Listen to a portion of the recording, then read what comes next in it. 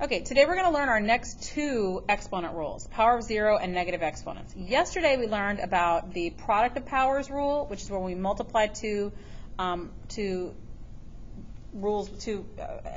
with the same base. We multiply the coefficient, keep the base, add the power. Okay, then we also learned about the quotient of powers rule, which is where we see division. So when we keep the base, well, we divide the coefficients, keep the base, subtract the powers. Okay, so now we're going to learn about our third one. Okay, so we're going to kind of like explore this using the division rule. So using the quotient of powers rule to help us understand the power of zero. Okay, so if I were to write this using my division rule, my quotient of powers rule, I would write 15 to the 2 minus 2, which works out to 15 to the 0 power. Okay. Same with 47 to the 4th over 47 to the 4th. I would write 47, so I keep the base, subtract the exponents, and I wind up with 47 to the 0. Well, the same thing happens here. I would have 4 to the 3 minus 3 is 0. 1,739 to the 2 minus 2, which is 0. Negative 32 to the 2 minus 2, which is 0. And then this one in parentheses, I have negative 32 to the 5 minus 5, which is 0. Okay? So all of these problems give me a 0 power. So we got to figure out what that means. Okay? So let's start by putting these in our calculator and seeing what do we actually get. When I put 0, when I put one of these in my calculator, what do I actually get? Okay, so let's try this first one. 15 to the 0 power gives me 1. 47 to the 0 power gives me 1. Interesting. Okay. 4, whoopsie, that's not it. 4 to the 0 power also gives me 1. Are you seeing a pattern here? What do we think 1739 to the 0 power is going to give us? Well, if you said 1, you were right. Okay. So far what I'm seeing is that when I raise a number to the 0 power, its answer is 1. So why is this? Okay, so let's talk really quickly about what happens here. Well, if I take 4 to the 3rd, let's just actually simplify this. 4 to the 3rd. Well, 4 to the 3rd is 64 over 4 to the 3rd, which I already know is 64. Any number divided by itself is what? 1. That's why 0 power is 1, because when I subtract these and I get the 0 power, it's basically the same thing as dividing that number by itself, which gives me 1. Okay, and again, this is all shortcuts. We're finding shortcuts. Okay, now I want to talk real quickly about these two, because these two are kind of a special situation. So let's put these in our calculator. We have negative 32 to the 0 power, and I'm expecting 1, but I get negative 1. Okay, now I'm a little freaked out, like what's going to happen here? If I put negative 32 in parentheses to the 0 power, I get positive 1. Okay, so why is this happening? Okay, well, this is an order of operations issue that you're seeing here. Okay, so your calculator does exactly what you tell it to. And remember, when we have PEMDAS or GEMMA, I think let's use GEMMA because it makes sense. Okay, exponents, so it's grouping exponents, multiplicative, additive. Flipping the sign is considered a multiplication operation because we flip the sign by multiplying by -1 or dividing by -1. Okay, so if I look at this from a purely order of operations standpoint, it's going to raise 32 to the 0 power first, and then it's going to flip the sign. So it's saying 32 to the 0, that's 1. Okay, what's the opposite? -1. This one, everything is inside the parentheses, so it's raising all that stuff to the 0 power at the same time. So what I say, the reason I show you this is because order matters, parentheses matter. And some of you guys saw this when we were doing quadratic formula last unit, that like if you weren't careful, you would get no solution even when there was a solution because you weren't putting parentheses around a negative. Okay?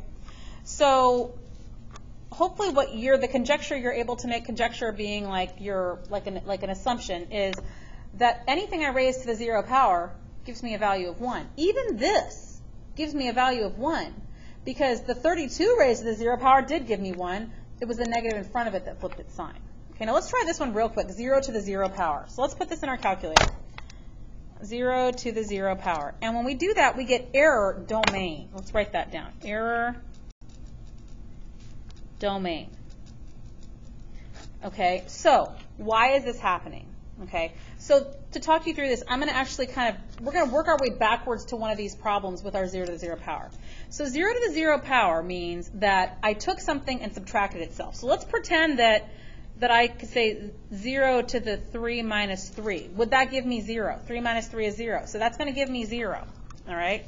Well, if I rewrote this as a division problem, I could say 0 to the 3 divided by 0 to the 3. Okay? Just like we had up here. Okay? So let's actually work this out and see what we get. Yeah, I did not like that exponent. Okay? So 0 to the third power is 0. And 0 to the third power is 0. Well, this is the problem right here. This right here is the reason we're getting that error domain. Because what's happening is we're dividing by 0. So I don't know if you remember this. I had it on the board a long time ago. It's okay if 0 is on the top. It's not okay if 0 is on the bottom. We cannot do this. And if I were to put like 3 divided by 0, I get error divide by 0. It's illegal. My calculator can't do it. Again, it's that same example I keep giving you. If I have 35 cookies and if I have no cookies and I share them with y'all, we all get no cookies. If I have 35 cookies and I divide them into 0 groups, how do I do that? How do I make groups that are 0 big? Or how do I make no groups and put the cookies in them? It's impossible. Okay? So the reason 0 can't be raised to the 0 power is because it gives me a divide by 0 error. So this rule only works when it is a non-zero number. Okay? So we're going to talk more about that tomorrow. Let's move on to negative exponents. Okay? So I'm going to go through this kind of fast because a lot of the stuff I'm doing you can do in the calculator. But, I mean, again, don't stress about it. Okay, so, and you may need to pause and copy this down. It's going to be okay. Okay, so if I put 10 to the 4th in my calculator, it gives me 10,000. 10 to the 3rd power gives me 1,000. 10 squared is, I'll just tell you, it's going to give me 100. 10 to the 1st is going to give me 10. 10 to the 0, as we just learned, is going to give me 1. Now, 10 to the negative 1, let's put this in my calculator. 10 to the negative 1 gives me 0.1. And tomorrow in class, I will show you a video that explains to you exactly why that 0 is important, because I found a video that perfectly explains that. 10 to the negative 2 gives me 0.01. 10 to the negative 3 is going to give me 0.001. And 10 to the negative 4 is going to give me 0.0001. Okay? So, this is all to get you to understand why negative exponents work the way they do. And again, I just put these numbers in the calculator, and this is what the calculator spit out. Now, if I write this in fraction form, this is 10,000 divided by 1. 10,000 over 1, because any number over 1 is equal to itself. Oh, gosh. Okay, the lights just went off. Sorry about that. Maybe they'll come back on. There we go. Okay, now, this one will be 1,000 over 1. This would be 100 over 1. This would be 10 over 1. Now, we could say this is 1 over 1, but we know that we got it by putting 10 over 10, which is 1 over 1. So let's just write that down. Now, how do I say this? Yes, I say it 0.1, but the way I officially mathematically say it is 1/10. So I'm going to write 1/10. Okay, this is 1/100th, so I'm going to write 1/100th. I'm just writing it like I see it. I'm writing it like I say it. This is 1,000th, and again, this is just place value. And this is 1/10,000. Okay? So, now let's rewrite this in fraction form with our exponents. So 10 to the 4th is just 10 to the 4th over 1, right? 10 to the 4th over 1. This is 10 to the 3rd over 1. And I'm just using what I had here. This is going to be 100 over 1 is 10 squared over 1. 10 over 1 is 10 to the 1st over 1. 10 to the 0 is 10 over 10. 10 to the negative 1 is 1 over, is 1 over 10 to the 1st, right? Because 10 is 10 to the 1st here, right? 1 over 100 would be 1 over 10 squared. 1 over 1,000 would be 1 over 10 to the third, and 1 over 10,000 would be 1 over 10 to the fourth. Okay, so why do we do all this? Because of this. I'm just going to highlight something just so you can, if I can find a highlighter, which of course I can't. Why would I be able to find a highlighter? Oh, here's one. This is what I want to highlight for you, is this right here.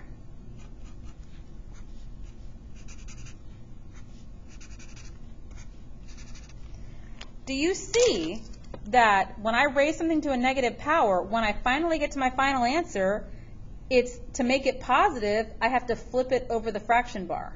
So it's reciprocal. Do y'all remember that math word, reciprocal? Okay. So 10 to the negative 2 is 1 over 10 to 10 squared. 10 to the negative 3 is 1 over 10 to the third.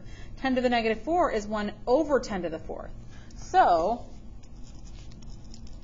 a negative exponent is a reciprocal.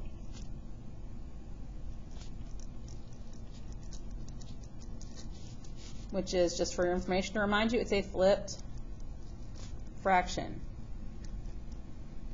Okay? So if I were to write this, I could say, okay, well, 2 to the so 2, its reciprocal is 1/2. And 1/3, its reciprocal is 3 over 1. And like 4/5, its reciprocal is 5 over 4. Okay? So what I could actually say is that 2 to the negative 1 equals 1/2. 1/3 to the negative 1 equals 3. 4/5 to the negative 1 equals 5/4. Okay? This is how we do negative exponents. And tomorrow we'll talk a little bit more about how we actually process that.